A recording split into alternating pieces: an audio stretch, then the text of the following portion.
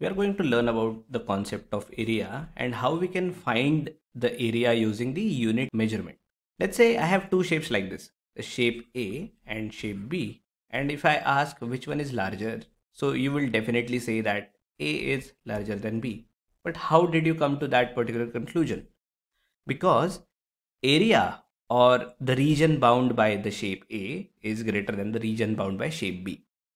Most commonly, you might have heard about square feet when people around you talk about lands and all.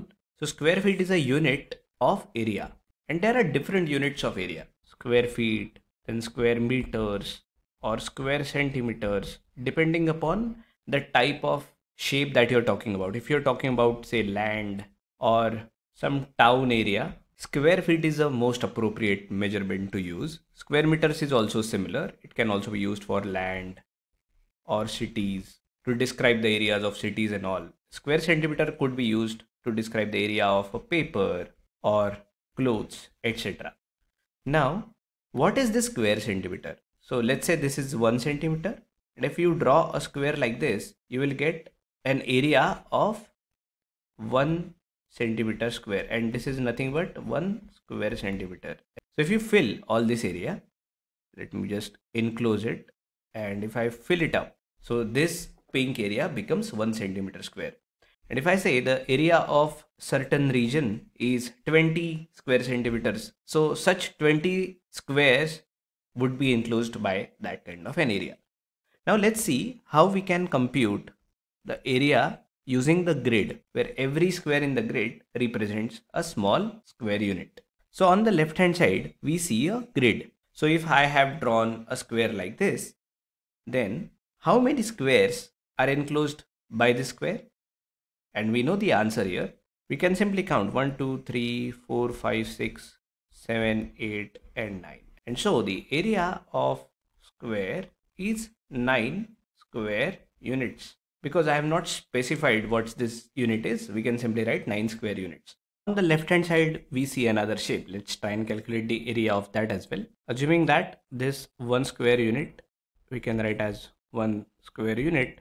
And so let's count the number of squares. We see that this much are 4 units, then another 4 units, then another 4 units, and then 12 plus 13, 14, 15, 16. So area that we see alongside is 16 square units.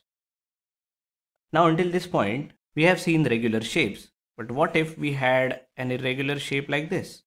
How would we calculate area of such a figure?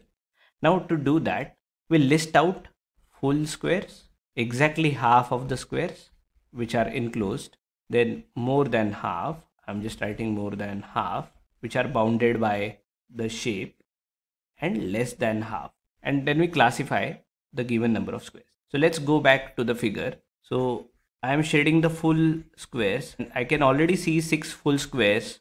This one is also there. This is also a full square. This is cut off, and I don't see any other full square here. So the full number of squares are 8. Now what about exactly half squares? Because this is an irregular shape, there is no exactly half square, but we can see many more than half squares. So let's shade them in different color. Let me just shade them in brown. So this is more than half, this is more than half, this is more than half, this is as well more than half, another one, and this is more than half, this is also more than half, this is as well, this as well, this are all more than half. And the number of squares which are bounded more than half are 4 plus 4 plus 4, which is 12. Again, exactly half squares are 0. Now we want to look at the squares which are filled less than half. So I'm putting green color over there, and anyway we are going to ignore all of these, but to just list out. So there are 8 less than half squares which are bounded. The next thing that we do is to write area of all these squares. So the area for full square will be 8 square units. The half squares were 0, so it will be 0. For more than half squares, we consider that their area is full. So we will write 12 square units for squares which are filled more than half, and we totally ignore all the area that was contributed by the squares which were less than half of their area. So in this case, we can write that approximately. I would always like to write approximately as a word.